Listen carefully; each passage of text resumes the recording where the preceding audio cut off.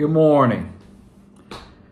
Galatians chapter 6, verse 9 says, "Let us not get tired of doing good, for we will reap at the proper time if we don't give up."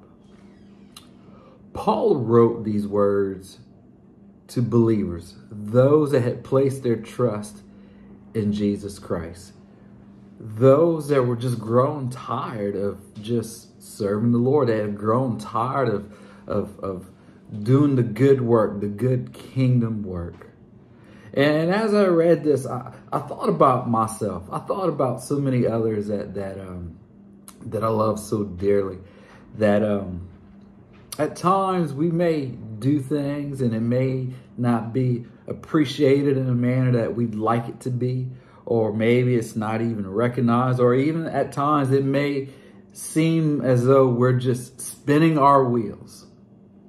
And let's face it, though this Christian walk is the walk that every person needs to be on, because it's only through Christ that we can have salvation and spend eternity in glory with Him and not face God's judgment. But in between all that, it's exhausting at times. We may even think about just throwing in the towel, giving up. Not to say give up on life, but give up when it comes to serving the Lord.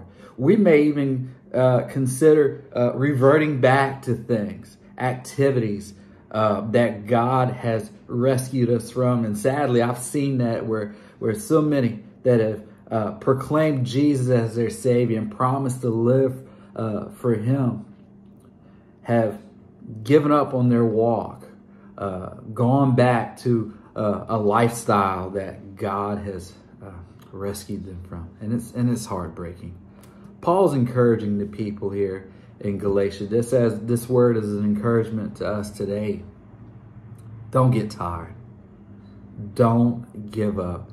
As my pastor would tell me over and over again throughout the years, stay the course.